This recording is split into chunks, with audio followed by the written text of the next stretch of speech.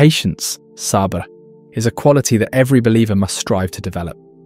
Allah subhanahu wa ta'ala tells us in the Quran, and seek help through patience and prayer, and indeed it is difficult except for the humbly submissive to Allah.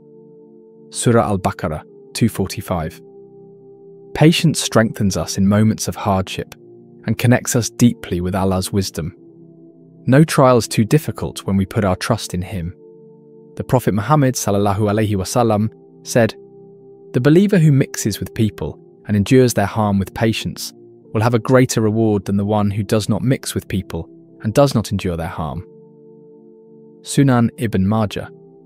This hadith teaches us that patience is not just about enduring personal difficulties, but also about dealing with others in our daily lives with patience and forbearance. Allah promises that with every difficulty comes ease.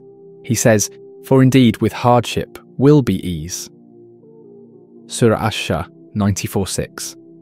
This verse gives hope to every believer, reminding us that after every trial, Allah will bring relief, whether in this life or the next. Furthermore, patience is necessary for staying steadfast in worship and resisting temptation.